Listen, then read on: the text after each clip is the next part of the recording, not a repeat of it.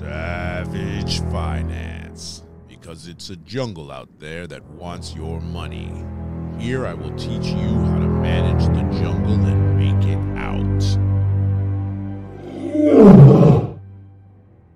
In this video, I'm going to teach you how to make $1,500 up to $5,000 per month on top of your job. If you're one of those people who doesn't know what type of business that they want to start, this video is for you. One of the things I'm going to help you do with this whole process is to reshift your mental and to have you adopt the do more principle. If this is your first time here, what I want you to do is to go to the front of the channel and begin watching videos from the beginning up until the day. I recommend 2 to 3 videos a day so you can become financially literate. All right, so let's say you are a person, you found this channel and you have a burning desire to start a business, but you don't know what kind of business you want to start. There are so many options on the table. So I'm going to give you a business model that you can start that doesn't take a lot of experience. It's called a service business. Essentially, what you're doing is saving people time. You could be a cook, you could be a chef, you could cut grass, you could wash cars. A service business is essentially the fastest way you can start a business with little to no cost and make significant money. This is something that happened many years ago when I was developing the course 30 Days to 2,500. This is the way that I did it. I would do a live webinar each night, and if you showed up for the live webinar, you got the training for free. If you wanted the recorded training, you had to buy the course. One day I was doing the webinar, and this gentleman by the name of Cleaver said, "Hey, I have no money. I am sleeping on my friend's sofa. I don't have a car. What can I do to make money?" And this is the thing. Many people have skills that they don't know how to market. So Cleaver, I was like, best thing for you to do is start a service business. And we begin to have a dialogue. What do you know how to do? And Cleaver said, "I'm really good with fixing computers." I said, "Go into town and find people who have computer issues." He took my advice. He went out, he found 2 new customers. Day 1 made $500. Within a year, Cleaver had bought the house that he was staying in. And this is a really feel-good story. One of his original customers, he ended up marrying the niece of that customer. And this is the power of a service business. A service business essentially saves people time, it saves them money. And like, I deploy a number of service businesses in my life. I have not washed my car in 8 to 10 years. I have not cut my grass, same time frame. There's just like, if I need someone to do something, I will hire them, because this is one of the lessons you need to learn. If you're running a business, your time is better spent on your business than washing your car, cutting your grass, or cleaning your house. And essentially, cleaning services can be extremely lucrative. This is something you can start with little to no money. You will have to learn how to advertise. Your biggest challenge with a service business will be getting customers, because there you are ready to serve these people, but they don't know you exist. So you've got to learn how to market. Here is one of the first things I would do if I was just starting from scratch and I wanted to make some money. I would hit up all of my Facebook friends, and I would do it in this manner. I would individually, I would not do a group email, because a lot of people check out of those as soon as they see it's a group email. But it was like, "Hey, this is what I'm doing," and introduce your service business to your friends. I would hit up each and every friend. Many will say no, that's okay. And then the ones who would say yes, you would do the service, and then you would ask them, "Hey, could you recommend me to 2 of your friends?" And then you would wash, rinse, and repeat. And after they recommend 2 of your friends, after you do the service, you would say, "Hey, could you recommend me to 2 of your friends?" And this is how you build a word of mouth business slowly, because essentially when you first start off, you only have a handful of clients. But 6 months down the road, you will be so busy, you will have to hire staff. Now, this is one of the ways that you can start a service business while you keep your job. One of the things is I don't tell people to quit their job to chase their dream, because essentially learning how to run a business is a grooming process. It's going to take you some time to learn how to run the business. It's going to take you some time to learn how to be the boss. So you need your job to provide income to take care of you and your household while your business grows. But I will tell you, if you start the right kind of service business, you can make significant cash flow to support your lifestyle. What I recommend that you do is you start your service business. I will give you the story of a client that I helped start a service business. He was starting a painting service. And I told him, I was like, you want to set this up where you are the boss from day one. Because typically this is where many people go wrong. They'll start doing the work and they will become the contractor, the boss and everything.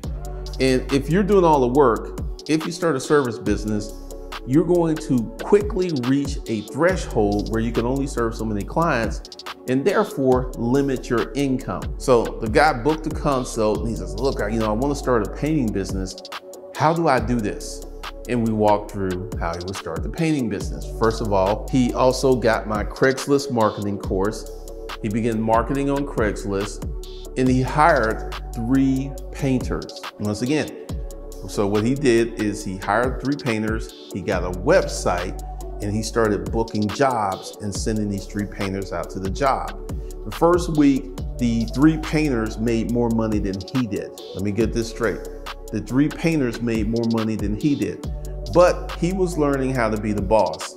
And then the 4th week, he made more money than the 3 painters, because essentially what he was doing was booking jobs really low to get the job, to get the momentum moving. And at the end of a year, he had his main job, but his painting contracting service made him $250,000 on top of paying off his painters, because he got to a crew where he had like 6 painters. And they were, he was doing the Craigslist marketing, because the big problem is when you start a service business as a regular person, you've got to learn how to market your services. So he went ahead, he kept marketing his services, kept his job. And at the end of the year, and also I directed him not to spend the money. I know this is what we're here for, to get the money, spend the money. I said, take this money, and I gave him my corporate banking system, and I have them put this money here. He had to pay taxes. He had the money to pay the taxes. At the end of the year, after expenses and taxes, he had $180,000 sitting in the bank, and he had his job. Now it's like, now you're in the position to sit back and to think about your next step. You have $180,000.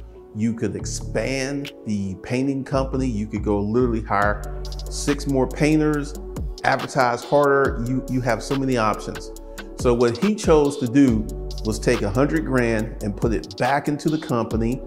And then he took $80,000 and he put it in his pocket, because he was only making like $50,000. So $80,000 cash was quite a bit of money. He was able to pay off bills. He paid off his car. He paid off all of his bills, and he got his monthly nut down to like $2,200 a month is what it was taking him to live. And then he expanded the painting company. And then the following year, he made over close to $750,000. And at the end of the year, once again, we had the corporate banking system. He had like 500, I think after taxes, he had $460,000. And at that point, he took that money and he went out and bought himself a brand new house. So at this point, he didn't have any car payments. He didn't have a house payment. He had virtually no bills. He had gas, health insurance, and all this other stuff. In the 3rd year, he ran the business. He did close to $1 million. Once again, at the end of the year, after all expenses, he had about $500,000, $600,000.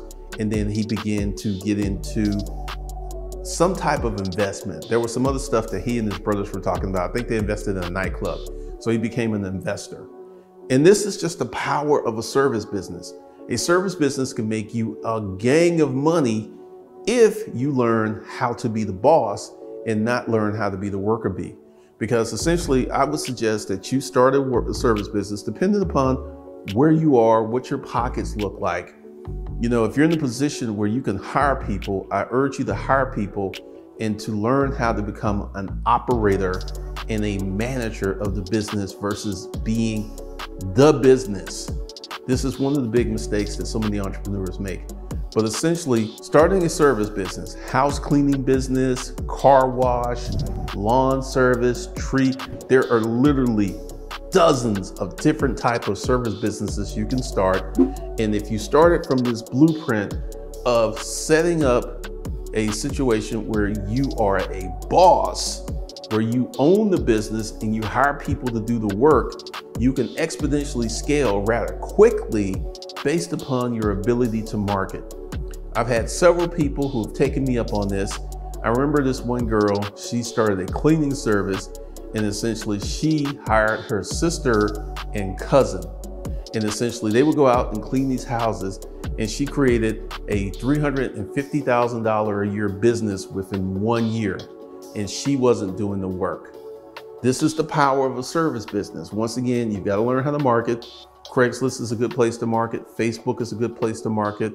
And the internet's a good place to market, because if you learn how to use Google AdWords, literally you could get jobs from Google AdWords every single day. So this is how you can make $1,500 to $5,000 on top of your job income per month with 60 to 90 days to 180 days. Get it started from scratch today, get it rolling, and think of all the services that you can create. Think of all the things that you can put together. Think of the business models that you can put together. To help you, I am doing something this month called a corporate toolbox. What it is I'm going to teach you how to set up your legal strategy and to start, structure, and scale your company. It is my goal in the next 5 years to create 50,000 corporate citizens. What is a corporate citizen? This is someone that enjoys the advantages of being a corporate person, having LLCs, holding companies, and all of the income and tax advantages that come with that. The link is below. You can get in for $2,400 one-time payment, or you can get in for $150 a month. So this is what's going on. Join me in becoming a corporate citizen so we can change your life, and more importantly, change the lives of your children. So that's all I got for you guys right now. Be sure to go below and check out this next video.